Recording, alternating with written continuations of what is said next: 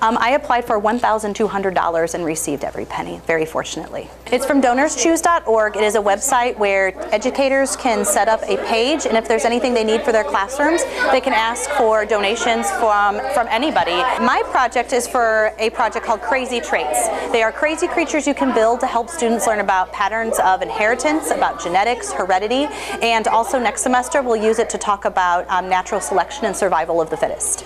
Capital T and lowercase t is purple. Hands, paws. Antenna, short. Antenna shape, knob. Tail, long, and wings, no wings. Why'd you got the eyebrow? So first they have to find out the traits of their creatures. They have to discover the genotype using some coins to find the alleles.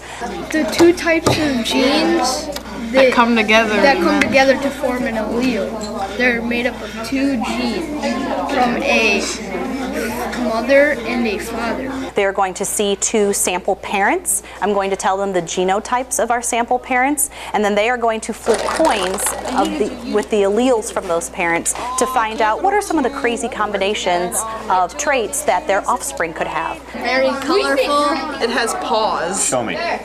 These paws. A webbed foot.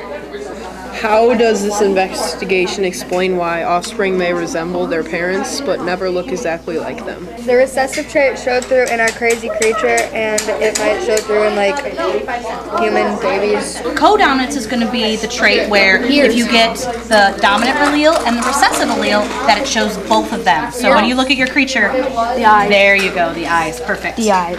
It follows exactly with our curriculum. Several of our goals, our grade level expectations, are for students to be able to know how our traits pass from parents to offspring and how can organisms best survive in their environments. It had no wings and short antennas, and it's female. It's got paws for hands, and it's got red and green eyes.